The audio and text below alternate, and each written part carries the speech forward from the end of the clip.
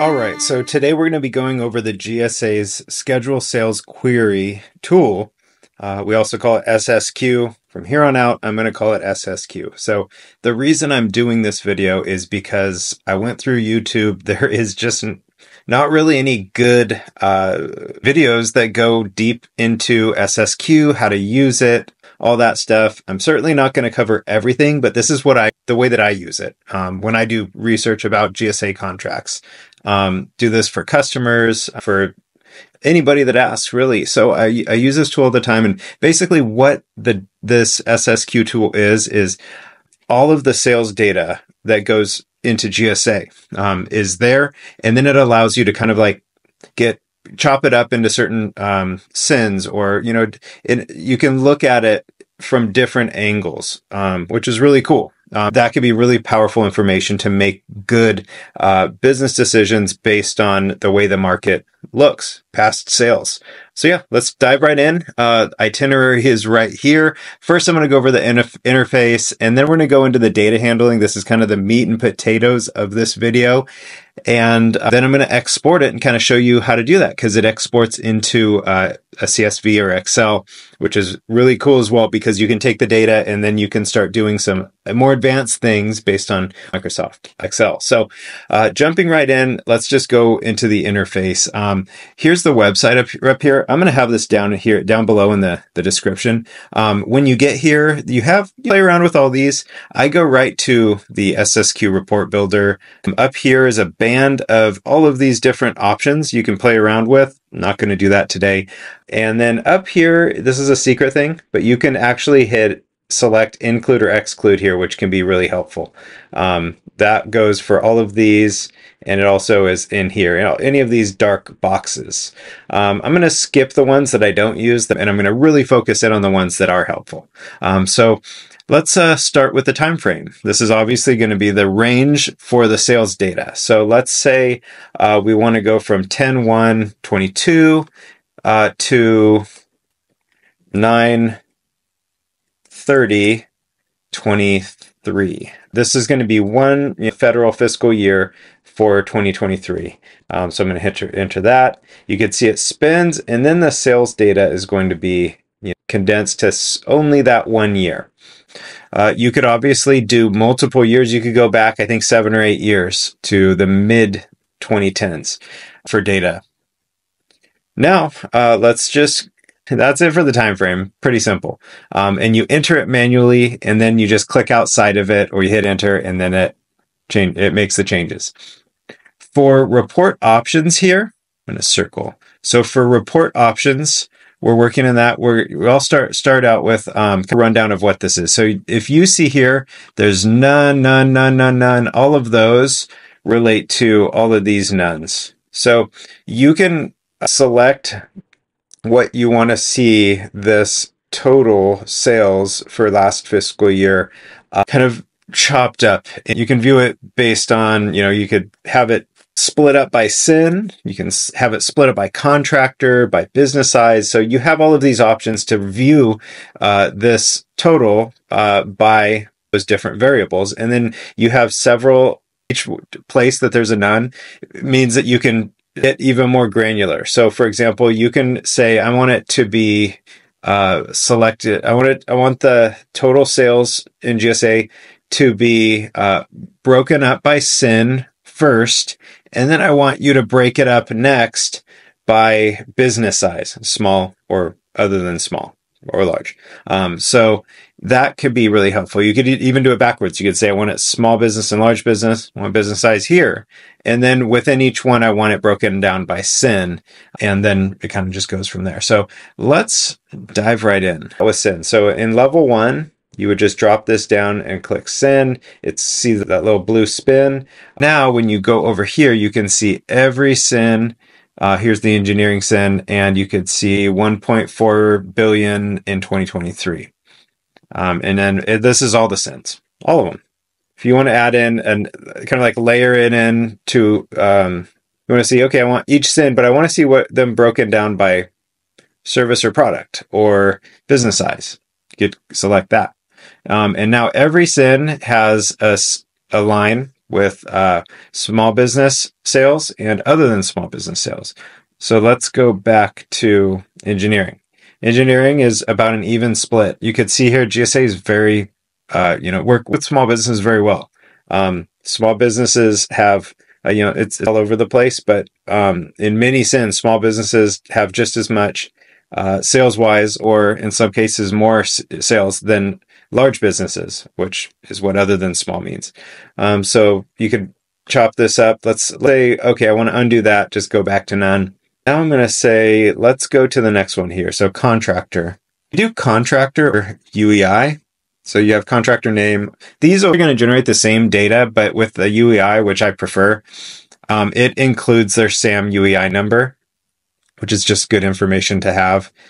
Sometimes a company has sort of a generic name, and if you need to go to SAM to really see the detail, it's the one that's in, located in Philadelphia. That's the right one. You'll know for sure. So now we can see that every company on GSA and their sales for that fiscal year. You can see it from highest to lowest. There, as far as I could tell, there is no way to. Well, here we go. So now we can click this, and I think that's going to switch them around, or did something. I'm not sure. Yeah, there's things about the interface that I'm still learning. So that covers, business size. You could also go by Socioeconomic Category. Let's just take a look at that real fast. All right, there we go. So the data here is going to be chopped up by the different socioeconomic ones, other than small business. So we can see those totals there, but then it has veteran-owned, small disabled veteran, women-owned, all of the other ones broken down here. Yeah, that's good. The only other one I wanted to kind of go to is sometimes it's nice to see the location. So let's just take a look at, you could do state, you could do it by state. That would be a little bit easier. So these are all the states, and these are the GSA sales in Virginia for last year. Here's the GSA sales for California. There you go. So you could also go even more granular with that one by going city and state. This is going to have a lot of more records, but that's how it's helpful. Good. So that covers this report options area. We're going to go from the report options down to the cross contract identifiers. So what is that? It basically splits the data by variables. Just to keep things simple, let's go back to and select business size. No, socioeconomic category. The report options manages the data and puts them into all of the options. It splits it up into all of them so that the total is always going to be the same. It just presents the data from different angles. What these cross-contract identifiers, and then same thing goes with contract identifiers, is it splits the data and it doesn't have the total. It kind of gives you a zoom lens into one particular area. So for example, for selected schedule, you can say, okay, I just wanted to go with the mass. I always leave this one alone. So that's a bad example. The ones that I really care about are selected SIN, Contract PSC, and Contract Category. So this can give you some good vision into some things. So selected SIN, let's say you're not in, you know what SIN you're in, or let's say you're not in the GSA, but you want to see what people in the GSA sell in a certain SIN. So what we would do is, this is a really weird way that they did this. The interface on this is strange, so pay attention right here, or otherwise you'll really struggle trying to get this to work. Unselect all, and then go to the SIN that you want. If you have it, you could type it in, 54151. Let's do the hacks. All right, and then you can see there's different variations of the hacks, the ST lock, RC, recovery. So you can select them all if you want to. There aren't usually a lot of sales here, so if I'm just trying to get a good overview of the data, I'll just select the main one. That keeps things kind of clean. So, and then to finish this off, you click apply. And you could do multiple SINs, just so you know. So here now it took the data. Now the total is different than before. It's not 43 billion, it's 618 or so million in sales. And then you can see it divided up by socioeconomic category. You can also change, like you could say, okay, well, this hack SIN, cybersecurity. Let's see who the top contractors are for this SIN. And let's scroll up. Okay, so MindPoint, Deloitte. Okay, so you can see who the top winners are for that. Now, let's say we want to go ahead and go by business size. Let's see what happens here. So business size, this will tell you if they're a small business or not, which is good to know, especially if you're going to export this. You might want that data later on. You can also layer in some more information, like state, where they're located.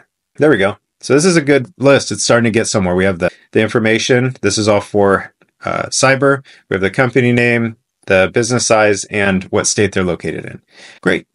So that about covers that. You could also, I would recommend looking into this. Sometimes the data, using the PSC or even these are broader categories. They can be helpful depending on what you're trying to do with this data, how you're trying to see it. In the cross contract identifiers, you can do selected SIN. All right. Contract identifiers. So on this one, you can play around with this as well in other ways. It's worth looking into. But I don't use this one very often. I really just use report options and cross contract identifiers, and that gets me everything I need. Next up is just the final thing, the exporting data. That's this really teeny tiny button down here with an arrow. So it pops up and you can see you could export it as an image. I don't know why anybody would do that. I don't know why anybody would do any of these other than CSV, which is actually it should say CSV, but it says data. So it opens up in a new window and you can see the data here. Okay, so here's the data. If we scroll all the way over, yeah, it's all there. You can see there are going to be some columns that we're going to want to delete, but you simply click download and it's downloaded as a CSV file right there. And you could close this and you go right back here and do some more research if you want to. But that is in a nutshell how to use this SSQ tool. It is a very helpful, very powerful tool to learn about your competitors, to learn about how certain buying patterns happen in the GSA. This is the go-to place, and it does get pretty granular. It's actually very, very granular compared to other agencies and how they transparently share their sales data. I hope this is helpful. Drop a comment below if you have any questions. If you want to know about getting a GSA contract, go to our website, gsafocus.com. Thank you so much.